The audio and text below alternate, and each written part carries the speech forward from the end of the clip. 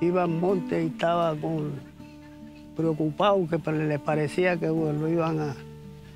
malo estuvo eso.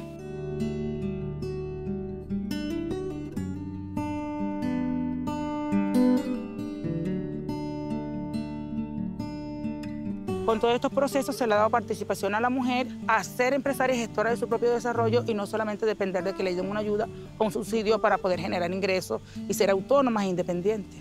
Colombia has taken on a tremendous challenge in implementing their restitution program in the midst of a conflict.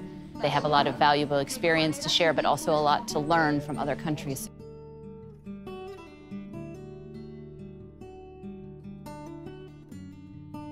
We found many similarities between the challenges that we are facing in South Africa and which Colombia is facing, which Kenya is facing, which Nepal is facing. Kenia está aprendiendo de Colombia.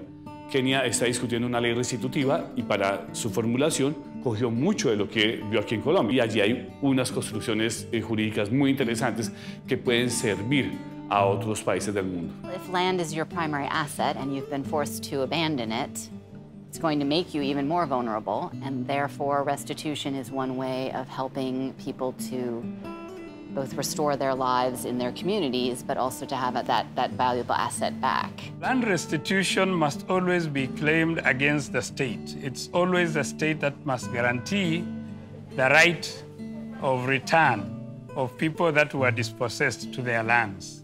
Land restitution is important because it helps with peace building, restoring the land to people, and also restoring their dignity so that they are able to use the land as a catalyst for their own development. The most important lesson that we would like other countries to learn from our mistakes is not to just focus on giving the land back, but on helping the communities to use the land productively, to help them to develop the land.